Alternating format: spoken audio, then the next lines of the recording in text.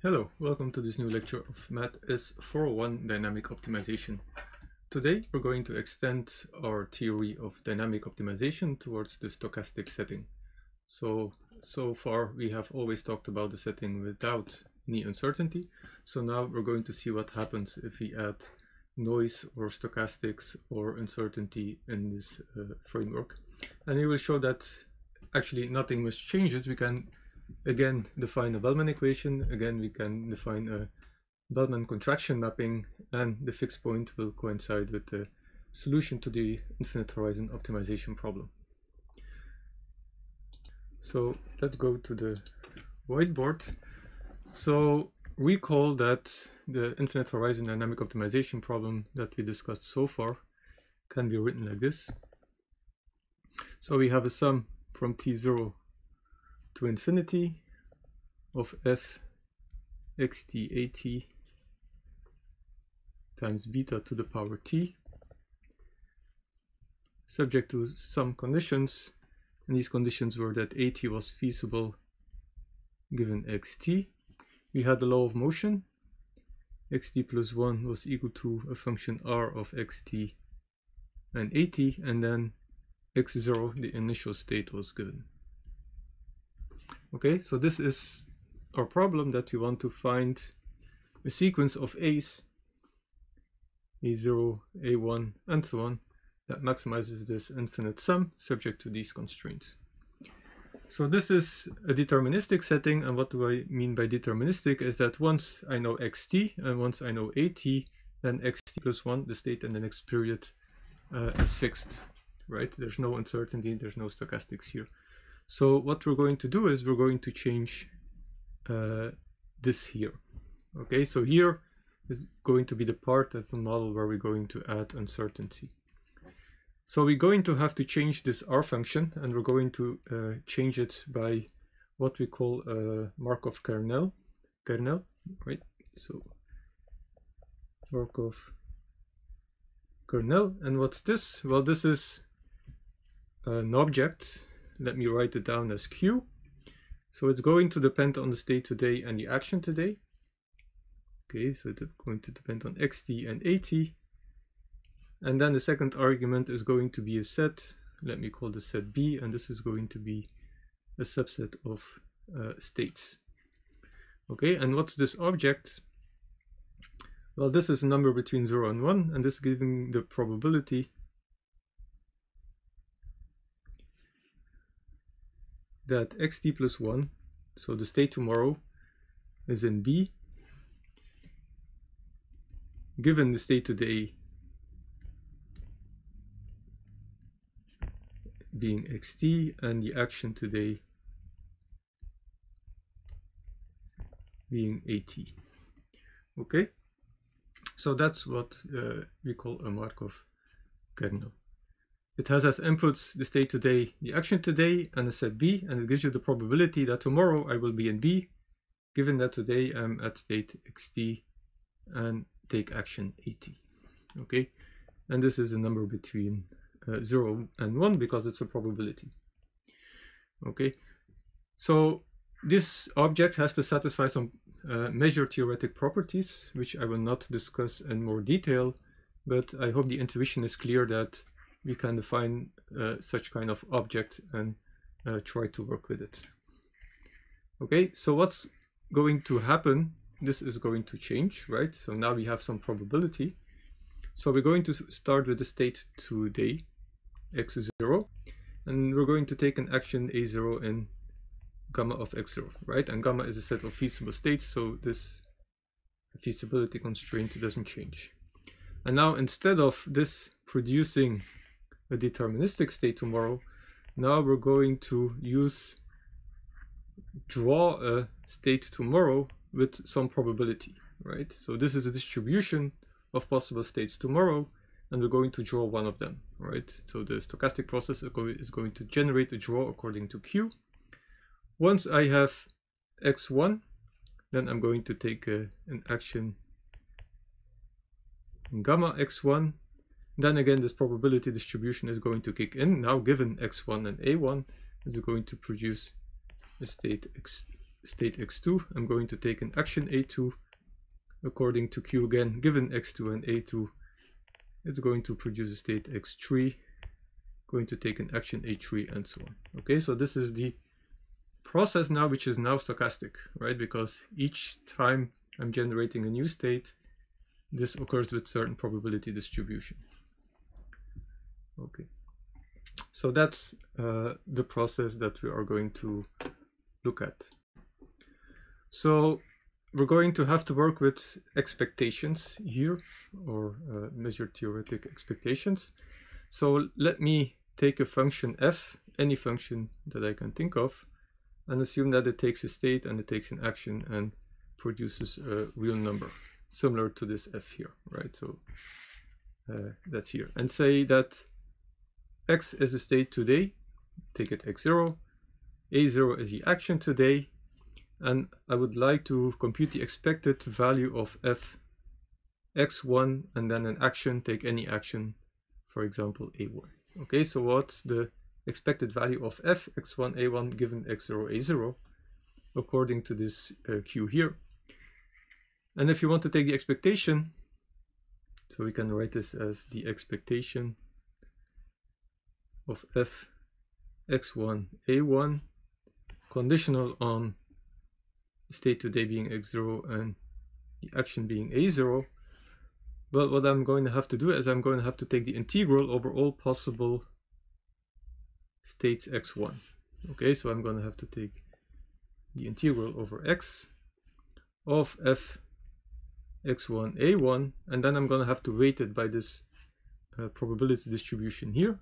So this is q x0 a0, and then I'm going to integrate over x, so this is d x1. Okay, so maybe I can write it, because this is very narrow, I can write it out in full. So the probability of x0 a0, and then dx1, and then f times f x1 a1. So here the d is like a small neighborhood around x1, right? So this is like a subset of states, right? So I'm summing, basically I'm summing if x1, if x would be a discrete set, basically what I'm doing here is I'm summing over all x1s, right? This is where the integral comes from, and this x1 is the same as this x1 here. So I will write expectations in this way. Okay.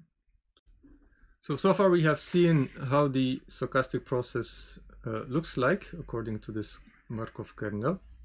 So by the way, this is called a Markov kernel because what's going to happen tomorrow, right, only depends on the state today and the action today, right? It doesn't depend on state 2 days ago or 3 days ago or n days ago. If I know the state today and the action today, then I know everything about the stochastic process, right? So this is why it's called Markov. All right, so far I have been able to translate into stochastic process. I still need to figure out how to write this sum here, right? And basically what I want to write is not the sum now of f, because f is not deterministic anymore. It's now something random. So I would like to write down the sum of the expectations, or the expectation of the sum, which is normally equivalent. Okay. So this is a bit problematic, and let me maybe say how it is problematic, right? So in the deterministic framework, what we were trying to find was a sequence a0, a1, a2, and so on. And every time you say, okay, this sequence is a feasible path, right? If you can guarantee that xt plus 1 is equal to r xt at, right? And at plus 1 is in gamma of xt plus 1, right? So recall from the deterministic framework, what we said is that basically here, this maximization problem, right? If you look at these constraints, it's over all possible feasible paths of A. Okay. However, in the stochastic process, it's it's impossible to do this, right? Because I want to take an at plus 1 from gamma xt plus 1, but I have no idea what the xt plus 1 is going to be in this process, right? Because all the x's are stochastic. So in some sense, we cannot look at the set of all possible sequences of A because we are not sure that they're going to be feasible given what the x's are going to be, because they are randomly generated. So instead of looking for feasible paths, we're going to look at feasible policy functions, right? And so remember, what was a policy function? A policy function was some function gamma from x to a. Okay, so for every state it specifies what action to take, and of course gamma of x has to be feasible, so it has to be in the correspondence gamma of x. Okay, so it has to satisfy this constraint. And we can basically, instead of using these sequences of A, we can work with policy functions gamma. So we're going to optimize with respect to choice of gamma. Okay, so this is going to be our choice of the maximizer. And so what's the idea? The idea is that at period 0 I pick a gamma, and then for forever I'm going to stick with the gamma. So if at some state I observe that the state today is xt, well, the action I'm going to take is going to be gamma of xt. Then randomly a new state is generated. Well, if this new state is xt plus 1, then I'm going to take action gamma xt plus 1. All right, so this will guarantee that at every period I'm going to be able to take the action that's feasible. Okay, so the sequence of actions now will be random and will be equal to gamma x0, gamma x1, gamma x2, and so on. Okay, so this is going to be the sequence of actions that are going to be taken, and because x1, x2, and so on are random, right? They're generated by the previous states and actions. This is also going to be random, right? This is going to be a random sequence of actions. So let's now try to work out what, given the gamma that I've chosen, what's going to be the expected infinite sum of the instantaneous utility. Okay, so for example, what is going to be f of state tomorrow? Let's call it x1. When I'm choosing a policy function gamma, then I'm going to take action gamma of x1. Right, so this is the instantaneous pay of tomorrow. I'm going to have to discount it, and then of course I'm going to have to take the expectation because x1 is going to be random. Okay, so what's this value? Well, this value, right, this is going to be the integral over all x's, and here I'm going to go over x1 of beta of q of x0. What action am I going to take at state 0? It's going to be gamma x0, right? And then I'm going to have dx1 of f x1. I'm going to take action gamma x1. Okay, so this is going to be the expected value of beta times f at state x1. Okay. Now let's look to 2 periods ahead, right? So I'm going to have to look at the expectation of beta squared, my instantaneous pay of 2 periods ahead. So this is x2, state in period 2, times gamma x2.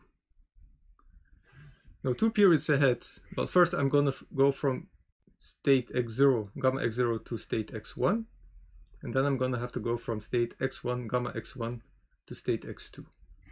Okay, so I'm going to have to invoke this q twice, once to go from state 0 to state 1, and then from state 1 to state 2. So this is going to be an integral for x.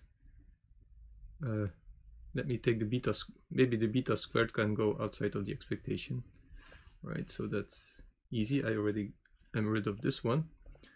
So the probability from x0, gamma x0 to go to dx1, and then once I'm at state x1, I have to take the other expectation of q of x1, gamma x1 let's state that the action that I'm going to take for every x1, dx2, and then f x2 gamma x2.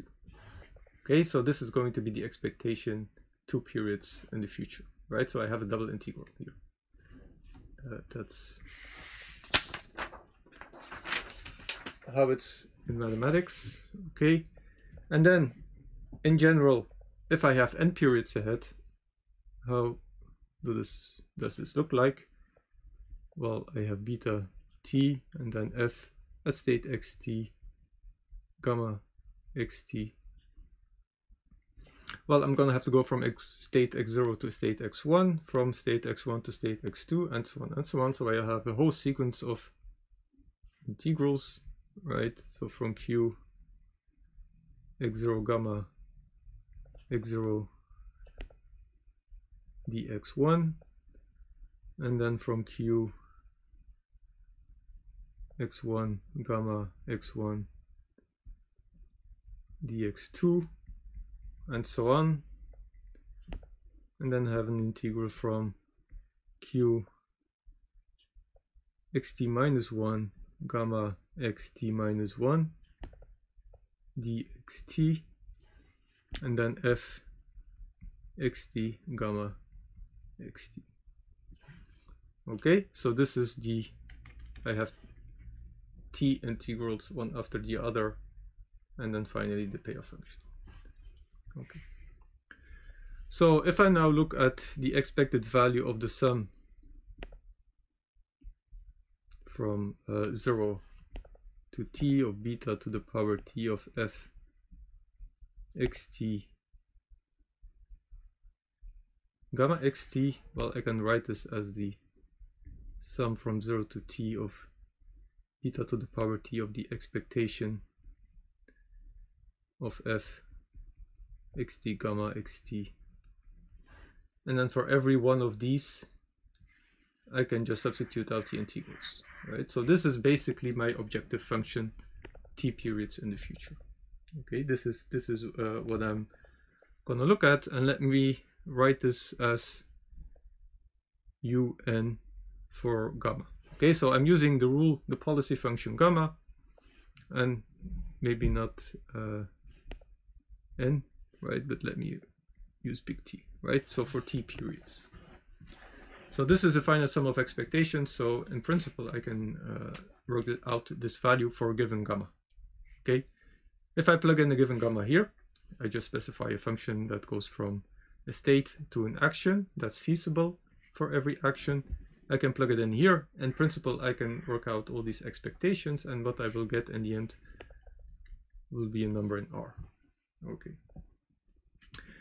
And now the question is, if I look at the infinite horizon, right? So if I take the limit from t going to infinity of ut for a given rule gamma, is this still a number, right? So does this sequence here converge? That's the first question. If it does, we can write this as u infinite of gamma. And then I would like to find the gamma that maximizes this. Okay, that's what I want to do. And here I go over all policy functions x to a, such that gamma x is in big gamma of x. Okay, so all the policy functions that are good. So I'm going to maximize this limiting value here for t going to infinity of the sum expected value, expected objective function for using the policy function gamma. What's the best policy function to use in order to maximize this infinite sum? So this is going to be my problem that I would like to solve. Okay, so I'm looking for the policy function that maximizes the infinite horizon expected objective function. Okay. So we're going to look at this maximization problem, and we're going to relate it to a Bellman equation. So remember, for the deterministic case, our Bellman equation was the following. So we had v of x was equal to max for all possible actions in, I'm using gamma all the time, but I think in the deterministic case I used G. Right, so gamma was the optimal policy, G was the... Okay, so everywhere where I put gamma, put a big G for consistency of notation, right? So I pick an action in G of X to maximize fx a plus beta v, and then I had the state tomorrow, which was r xa. Okay, and I would like to change this such that I can take into account the stochastic part, right? So in particular, this r here is problematic because it doesn't exist when you go to stochastic setting. So now I'm going to change it in the following, right? So I'm going again take the maximum of all actions that are feasible given the state x of fxa. So when x has a state, x is not stochastic, right? It's the state tomorrow that's stochastic. So I'm going to have to change something here. And instead of taking v of the state tomorrow, I'm going to take the expected value of v tomorrow. So I'm going to have to take the integral over x of the kernel xa. Okay, so this is the state, this is the action of the state tomorrow. So let me call this x tilde, and then of v of x tilde. Okay, so otherwise you can also write this as beta and then the expected value of v x tomorrow given the state today and the action today. Okay, so the expected value. That's gonna be our Bellman equation, and corresponding to this we have a Bellman operator which looks very similar. So tv of x is equal to the maximum of all possible actions that are feasible of the payoff today plus the expected value tomorrow. So the integral of q xa dx tilde of vx tilde. Okay, so that's the Bellman operator. Okay, so what are we going to do? We're going to impose several conditions on the structure of the problem, similar as what we have done in the deterministic framework. And given these conditions, I'm going to show that this here is a contraction mapping. Okay, so it will have a fixed point. And of course, the fixed point here will satisfy this Bellman equation.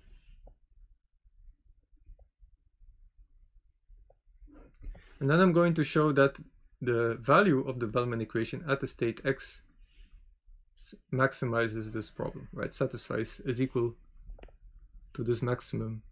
So this is going to be equal to fvx0, right? So here x0 is the initial states that's given. So I'm going to show that v of x0 is equal to the maximum of this problem over all policy functions. And then I'm also going to show that by solving this problem, we can generate a policy function, right, that determines for every state x the optimal action to take, right, by solving this problem. And I'm basically also going to show that v of x0 is equal to u infinite of gamma star of this policy function, right? So if I generate this policy function and use this in here, then I will actually reach the maximum value. Okay, so you can solve this infinite horizon stochastic optimization problem by solving this Bellman operator, by finding the fixed point of the Bellman operator, and then generating the policy function that corresponds to this. Simply very similar to the deterministic framework. So in order to do this, I'm going to impose some restrictions. So the first is going to be similar as before, that f, instantaneous payoff function, x times a to r, is continuous. Okay. The second one was, of course, that beta was between 0 and strictly less than 1. Okay, so these are standard assumptions. The third one was that the feasibility correspondence is upper hemicontinuous and lower hemicontinuous, and also non-empty, of course. should be feasible to take an action for every state. Okay, so that's non-empty.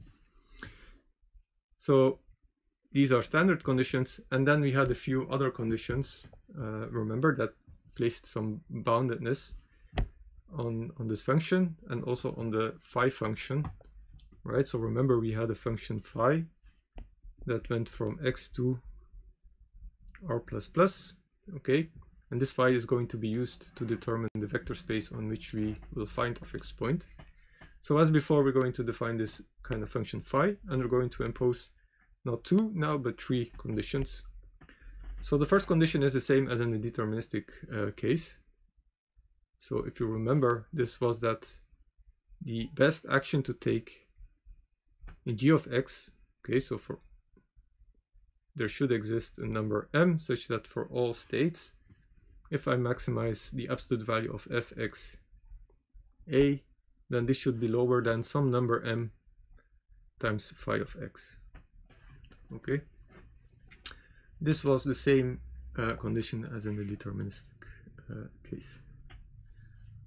So for the second condition, if you remember the deterministic case, we had something like this, that beta times maximum of a in g of x of r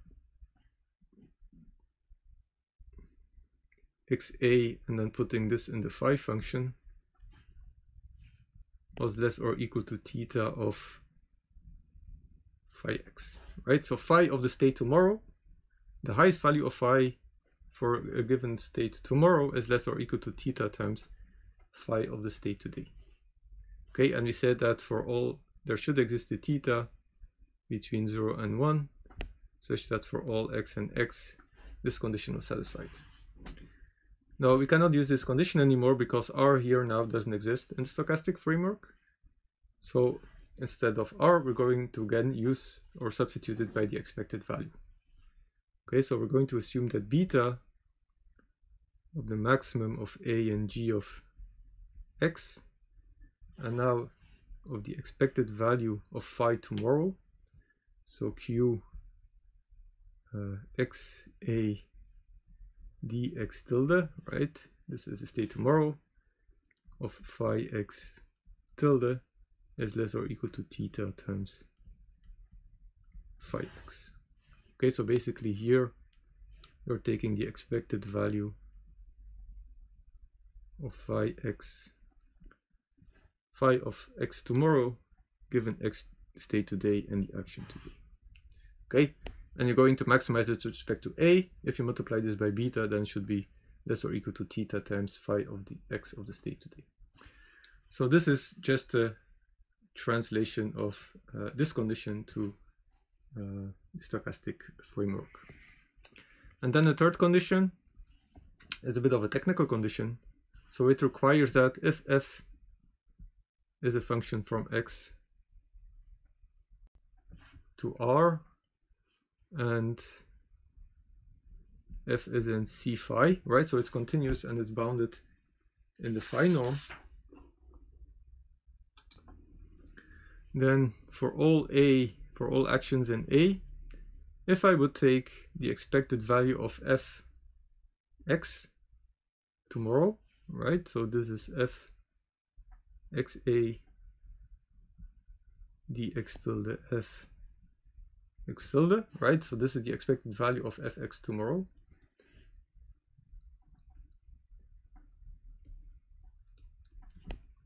Given x and a, right? We assume that this is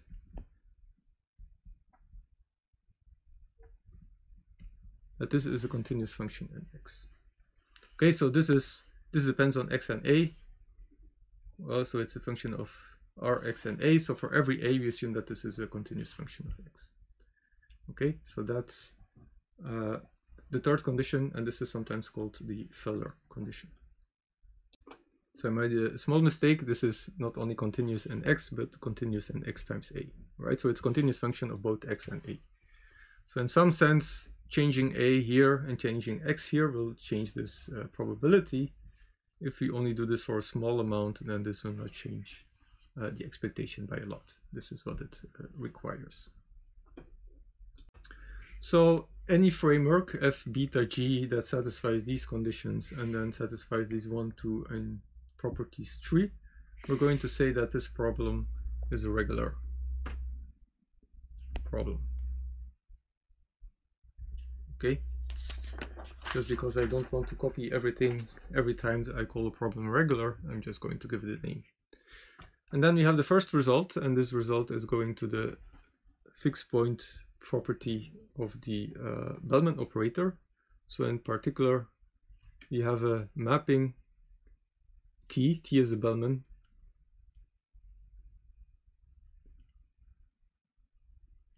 operator that I have defined previously.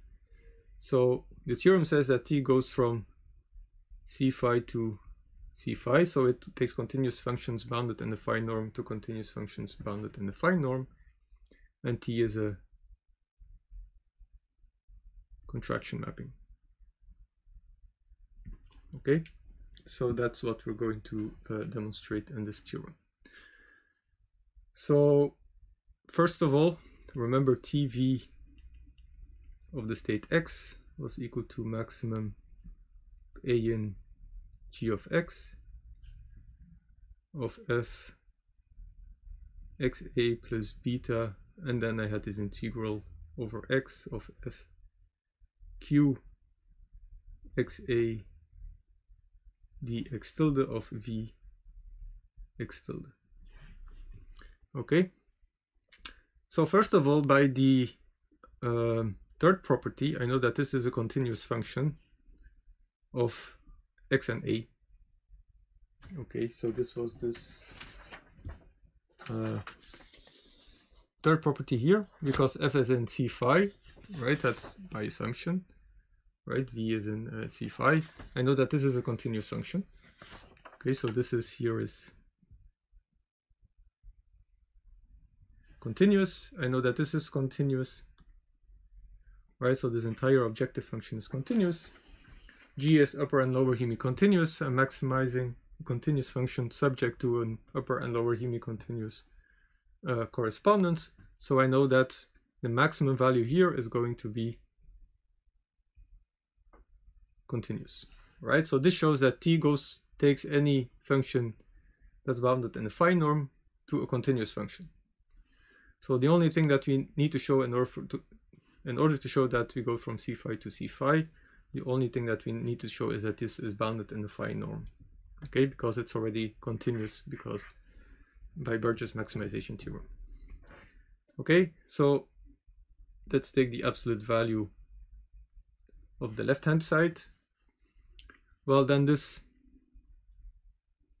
becomes the absolute value, the absolute value of the maximum, which is less or equal to the maximum of the absolute values. And then this will become the absolute value of this thing here, right? But the absolute value of a sum is lower than the sum of the absolute values, and then I can take the maximum for each side, and it will even go up more. Okay, so this is less or equal to maximum of a and g of x of the absolute value of fx a, plus I can probably bring beta up front because it's fixed, and then maximum a in g of x of this integral. So this would be the absolute value of this integral, but I then can bring the absolute value inside the integral, right? So again, it's possible that I will increase the right hand side, and then q is non-negative, right? So this becomes qx a dx tilde, and then the absolute value of vx tilde, right? So basically what I'm doing is I'm bringing the absolute value inside. Okay, and by doing so I can only increase the right hand side here. Okay, now v is bounded in the phi norm, right? So I assume that v is in C of phi. So I know here that the absolute value here is less or equal to the norm of v times phi x. Okay, and if I take the absolute value, because this is strictly positive, I know that this is less or equal to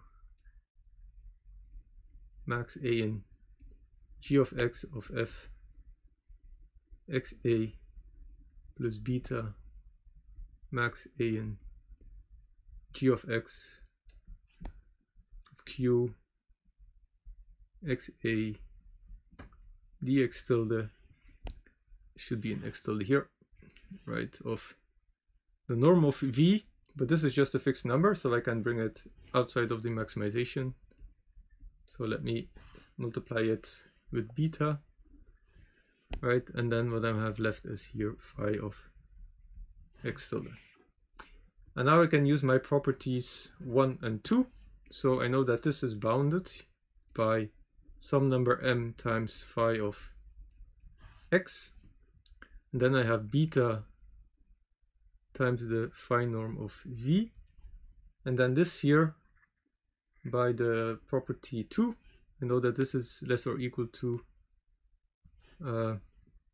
theta over b, right? Basically I have beta times this, so this cancels out, and then I have phi of x. Okay. So basically this uses this inequality here. Okay. So this is going to be equal to m plus the norm of v times theta times phi of x. So if I compute tv, absolute value of tv of x divided by phi of x, I know that this is less or equal to m plus v phi x, and this is independent of x. Okay, so I know that the sub here, sub x and x, will also be bounded by this here. So I know that tv is bounded in the phi norm, so t goes from c phi to c phi. Okay, so that's the first part of the proof, that t is indeed an operator from this set to this set. I still need to show that it's a contraction mapping. So the second part, I will prove as we normally do it. I will verify Blackwell's conditions. Alright, so for A we have to show monotonicity. So if V is less or equal to W, then I need to show that TV is less or equal to TW. Well, that's not overly difficult. So TV of X is equal to the maximum of A n G of X of F XA plus beta, and then the integral of Q XA dx tilde Vx tilde, and then V is less or equal to W, but here I'm basically what is this? This is a weighted sum of the V's, right, over all the X's. So if V is smaller than W, then the weighted sum of the V's will be small or equal to the same weighted sum of the W's. So I know that this is less or equal to Fxa plus beta Qxa dx tilde of Wx tilde. Okay, and this last one, the latter one, is equal to Tw of X by definition. Okay, so V smaller than W implies T of V is smaller or equal to T of W. For the second property, this was additivity, I need to show that T V plus a phi was less or equal to TV plus, if I recall well, theta a phi for some theta smaller than 1. Okay, basically theta in 0, 1. Okay, so this was my additivity condition.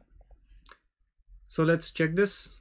Okay, so I have T V plus a phi, this evaluated at some state x.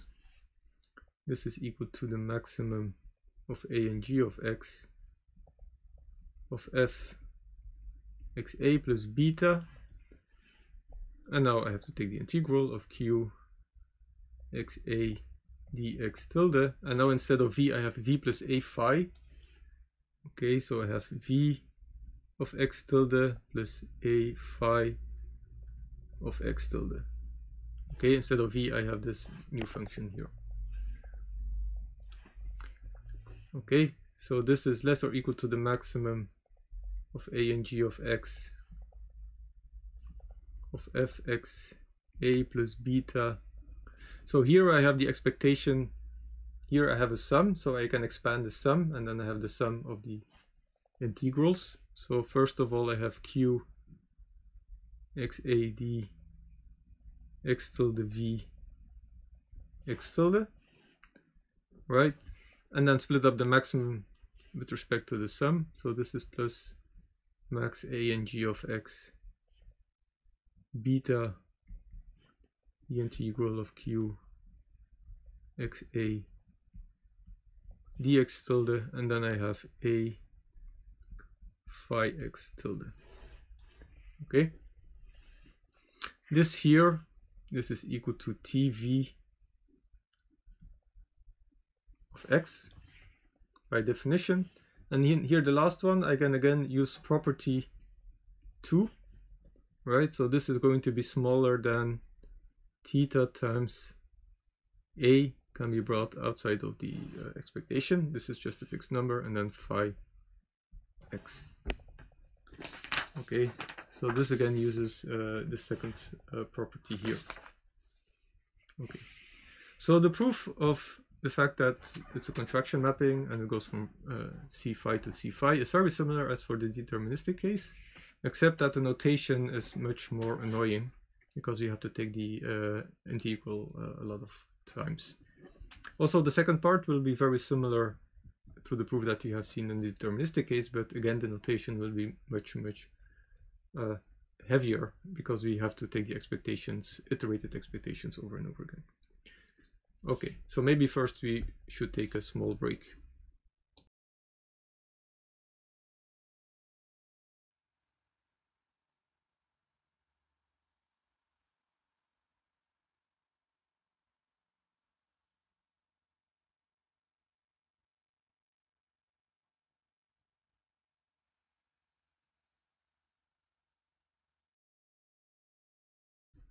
Oh, welcome back.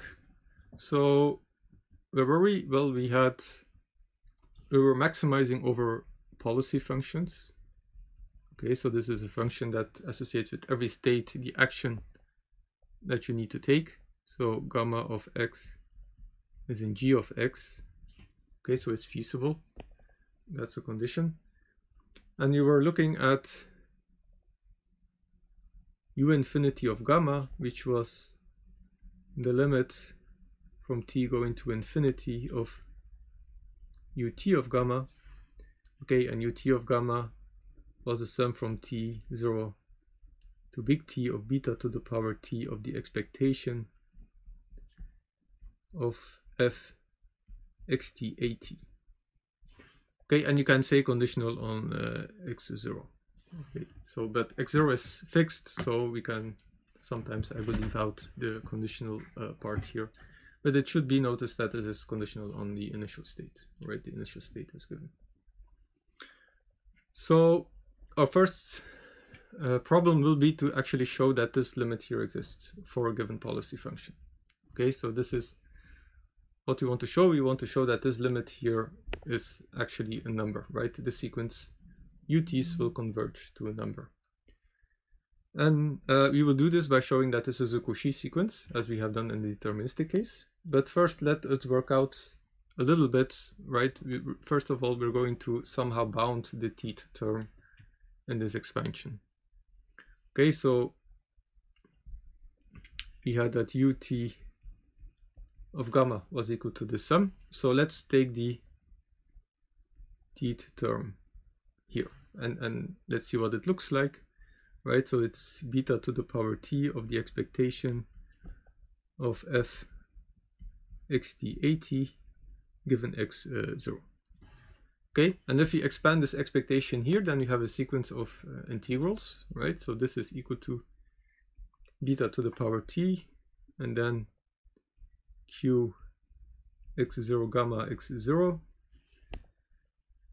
This should be gamma xt, right? So I'm using the policy function gamma. Okay, so it looks like this. x0 dx1, and then the integral from state x1 gamma x1 to state 2 x2 and so on. So I have t of these nested integrals q xt minus 1 gamma xt minus 1 dxt, and then I have f xt gamma xt. Okay, so I have t nested integrals, and then finally my instantaneous payoff function. So I'm going to bound this expression, and I'm going to work from the inside out to the outside, right? So first I'm going to take the inner integral, I'm going to bound it, then I'm going to add an integral, bound it again, and add an integral, bound it again, and so on and so on. Okay, so let's first look at the inner integral here. Well, that's equal to q xt minus 1 gamma xt minus 1 dxt of f xt gamma xt. Okay, and this is non-negative, so I know this is less or equal to x of q xt minus 1 gamma xt minus 1 dxt of the absolute value of f xt gamma xt. Okay, so here I just replaced the absolute value. Now I'm going to use property 1, so I know that this is bounded here because gamma is just a feasible action. I know that this is less or equal to x q of xt minus 1 gamma xt minus 1 dxt m phi xt. Okay, and I can bring m, which is a fixed number, I can bring it to the front. And now I'm using property 2 again because gamma is just a feasible action. So if I take the maximum, then I know that this is bounded by here. I'm gonna keep my m. I'm gonna have a theta. I'm gonna have to divide it by beta, and then I'm going to have phi xt minus 1. Okay, so that's the bound here for the innermost integral is bounded by this number here. So let's now take two integrals, right? Let's add an integral more. Well, and this integral is q, it's going to be xt minus 2 gamma xt minus 2 dxt minus 1. Okay, and then this inner integral is bounded by this here. So if I substitute it in, I have m theta over beta of phi xt minus 1. Okay, so this m theta over beta, I can bring it to the front. So I know that this is less or equal to m theta over beta, and then again I can use the same property too. Right? Basically I'm using this here over and over again.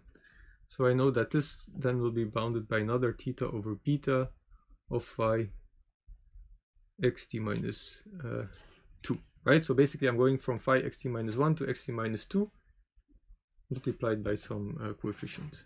Okay, so this is m theta squared over beta squared of phi xt minus 2. I can add another integral around this, right? Then q xt minus 3 gamma xt minus 3 dxt minus 2.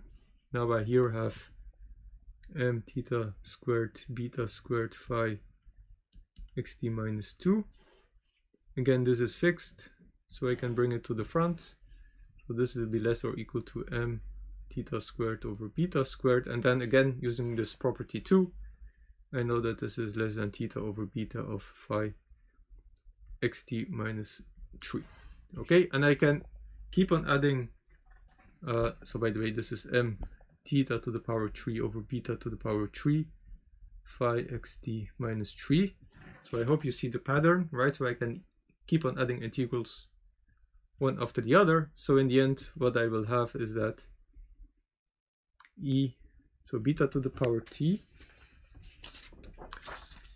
I think this is what we started with, right? We wanted to bound this thing here, which was equal to this nested integral, right? So beta to the power t of the expectations of f xt gamma xt. This is going to be bounded by m. Then you have theta to the power t divided by beta to the power t, but I have a beta to the power t here, so these cancel each other out. And then phi x 0. Okay, so that's the last one. Okay, so now we have a bound for this tth term and the expansion of the sum. Okay, so remember what we wanted to do. We wanted to show that this sequence here converges. Well, what we're going to do is we're going to show that it is Cauchy, right? So in order to show that it's a Cauchy sequence, we have to show that un of gamma minus um of gamma, that this converges to 0 for every n and m going to infinity. Okay, terms far enough into the sequence get arbitrarily close together. Okay, so let's do this. Well, by expanding this into a sum of expectations and expanding this into a sum of expectations, so here I'm going to assume that m is bigger than n. I know that this is going to be the absolute value of the sum from t equal to n plus 1 to m of beta to the power t of the expectation of f xt gamma xt. Okay, and the absolute value. So the absolute value of a sum is less or equal to the sum of the absolute values. Okay, so this is sum from t equal to n plus 1 of m of beta to the power t of so I didn't take the absolute value here, right? But if I would take the absolute value here, what would change in this expansion? Well, here I would have the absolute value, right? But basically in step 1 here I already taken the absolute value, so I can delete this and just expand all the way here, and I will get the same bound. Okay, so this is makes my life easier. I already have the result, right? So this is less or equal to the expectation here of the absolute value of fxt gamma of xt. Make sure that I have the correct bracket. So this is the bracket for the absolute value. This is for closing the expectation. And now I can use these bounds here. So this is less or equal to the sum of t equal to n plus 1 to m of beta to the power t. And here I have it's this bound here, m theta to the power t phi x0, and I can get rid of the beta t, right? Because there's the beta t was already included here. Okay, so m is fixed. I can bring it outside. So phi x0 is also fixed. I can bring it outside, and then I have the sum from t equal to n plus 1 to m of theta to the power t, and I have that this is less or equal to theta to the power n plus 1 over 1 minus theta, right? So basically I'm adding the end part here of this infinite sum, and this infinite sum is going to be the first time divided by 1 minus theta. And if n goes to infinity, well, this is fixed because x0 is fixed, this is fixed here. Here theta is smaller than 1, so this goes to 0. So indeed I have a Cauchy sequence. So the fact that this is a Cauchy sequence shows that u infinity for some policy function gamma exists. Okay, and this is basically what we wanted to show here in this result, that indeed this limit for t going to infinity of this expectation is well defined. Right, so let's continue with the connection, right? So now we already know that we have a fixed point of our Bellman operator, So for example, let us denote this by V star, right? As the fixed point of the Bellman operator T. And then we know that for every policy function gamma, we have the infinite discounted sum of instantaneous payoffs, which we denoted by U infinity of gamma. And we would like to show that if we maximize this with respect to gamma, then we will get V star at the initial state, which is x0. Okay, so first of all, we're going to show that V star of x0 is greater or equal to U infinity of gamma for all policy functions gamma. Okay.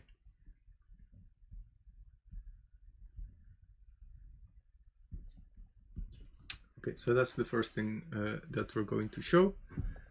And the proof is also going to be very similar to the proof that we have done for the deterministic case, but now again, we're going to have to use a lot of integrals. Okay, so we know that V star x0, because it's the fixed point of the Bellman operator, this is equal to the maximum over all possibilities in g of x of f x. So we're starting at x status x0, right, of a plus beta, and then the integral of q x0a dx tilde q, let me call x tilde x1, okay, because we're going to go over time, and then v x1. Okay, I can name this x tilde, I can call it x1, I can call it square, I can call it triangle, whatever I want. Let me just call it x1 in this case. Okay, so here I'm taking the maximum, but I also know that gamma of x0 for this policy function here is in g of x by definition. So here I'm taking the maximum, and this is a feasible value. Okay, so I know that this is greater or equal to fx0 gamma x0 plus beta x of q x0 gamma x0 dx1 vx1.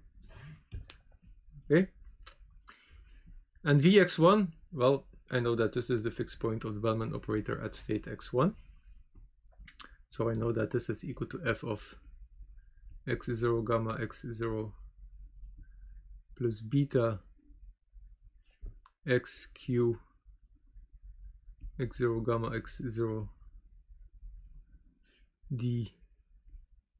dx1, and then times the maximum of a and g of x1.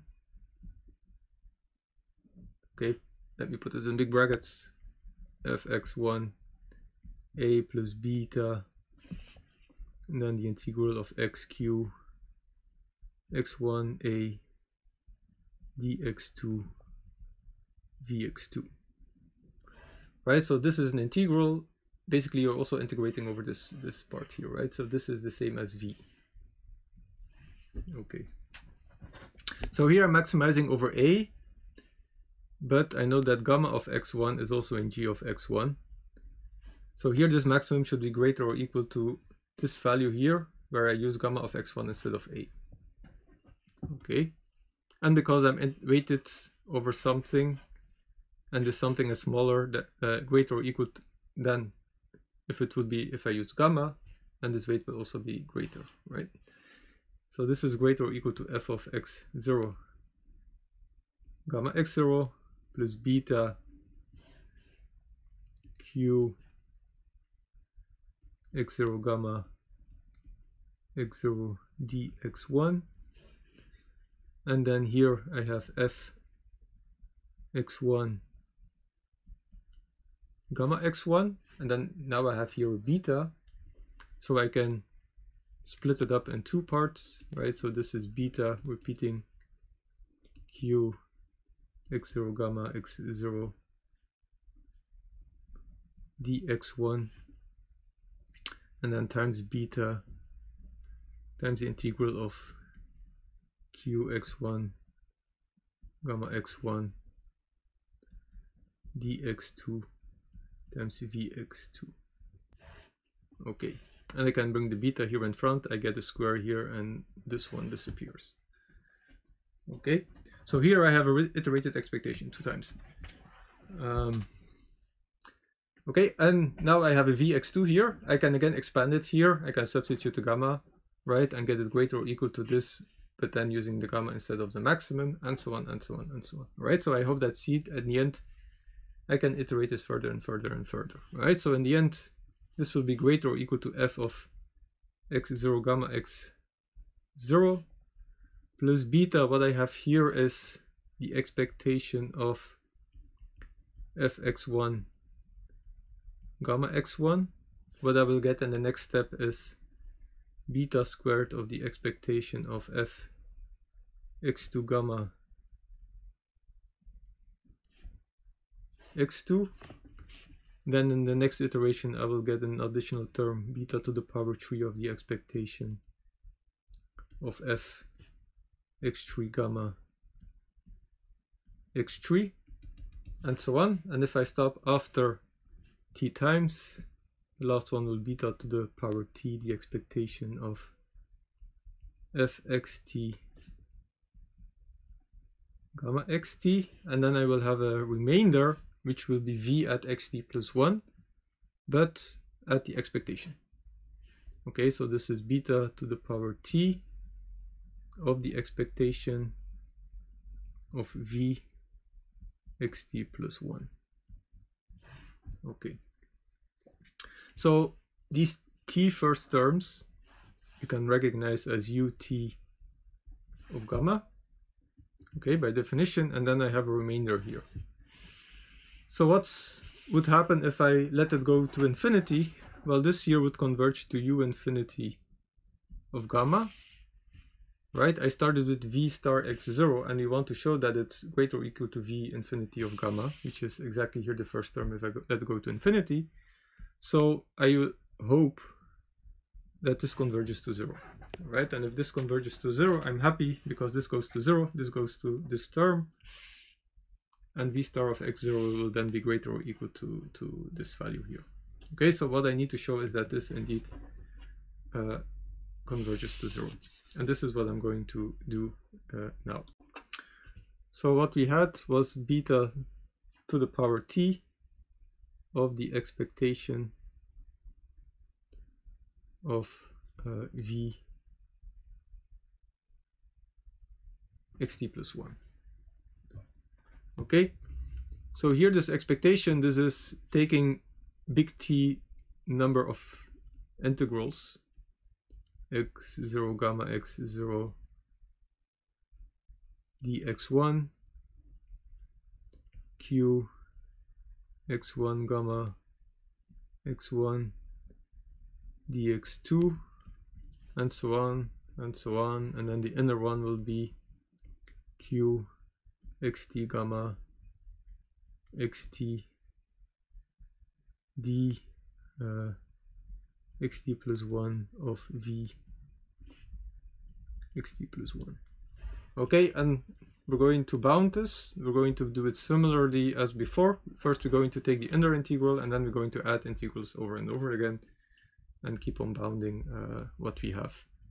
Okay, so let's look at the inner integral.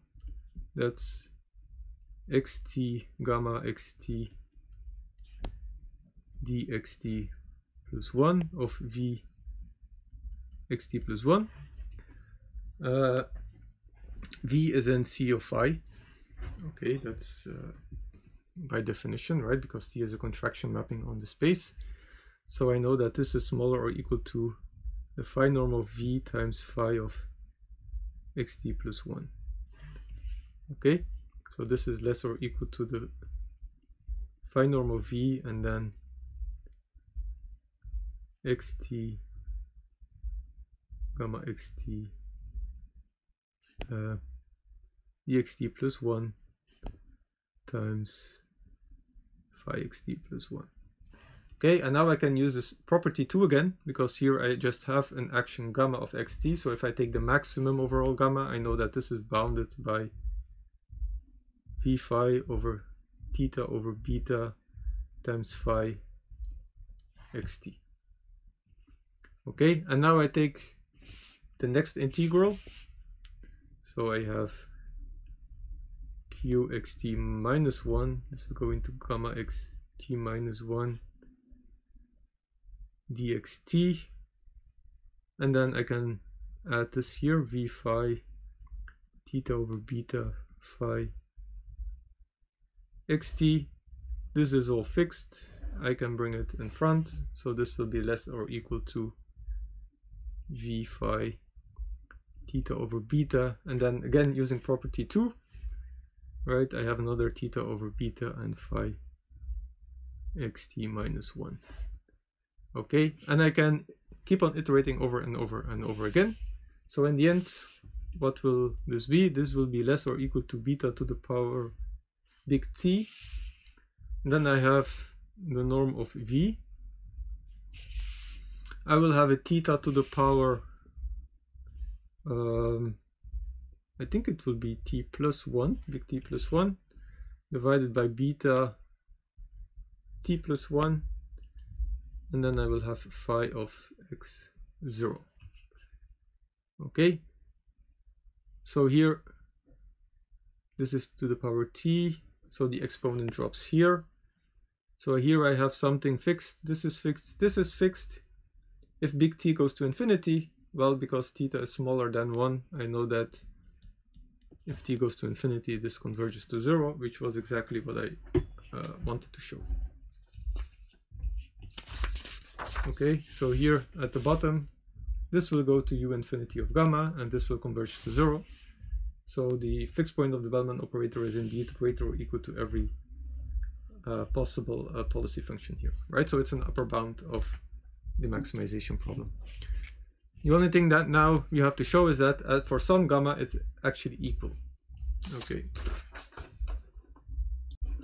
And this is what we're going to do now, right? So we're going to look at the Bellman operator, Vx, or the Bellman fixed point, right? Max a and g of x, fxa. So after a while you get this, you know this by heart because you have written it down so many times before, right? So q xa dx tilde vx tilde. Okay, so this is a maximization problem. If v is in C phi, then this is continuous, so I can solve a continuous maximization problem. So the solution to this problem is some correspondence. So what I do is I take one solution out of this, right?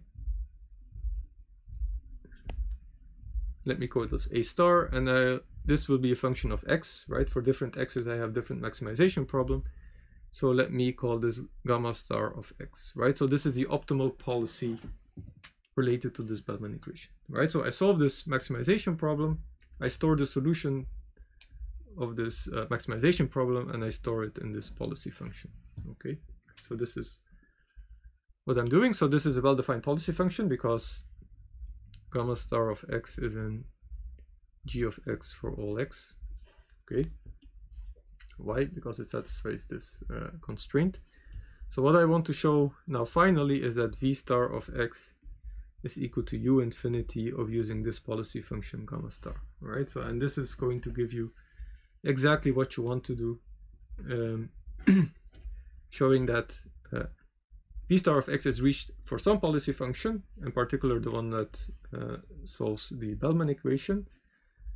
And because we had that v star of x was an upper bound, right, is greater or equal to u phi of gamma for all gamma, we know that it's actually the best one, right? So it solves the optimization problem, which is what we wanted to demonstrate. And the proof is almost identical to the previous one.